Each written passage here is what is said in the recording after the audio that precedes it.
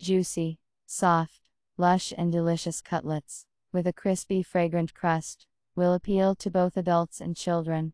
And yet, such cutlets are very useful and nutritious. Prepare all the necessary ingredients. Mix the minced meat with chopped onion, egg, salt and ground black pepper in a blender. If the minced meat turns out to be runny, add 1 tablespoon of breadcrumbs. Mix the minced meat well. Divide the cauliflower into medium-sized inflorescences.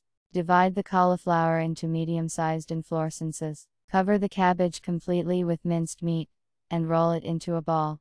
Roll the prepared balls in breadcrumbs. Transfer the blanks to a greased baking dish. Place in a preheated oven to 180 degrees for 30-40 minutes. Crispy meatballs are ready. Serve them with any side dish. Enjoy your meal.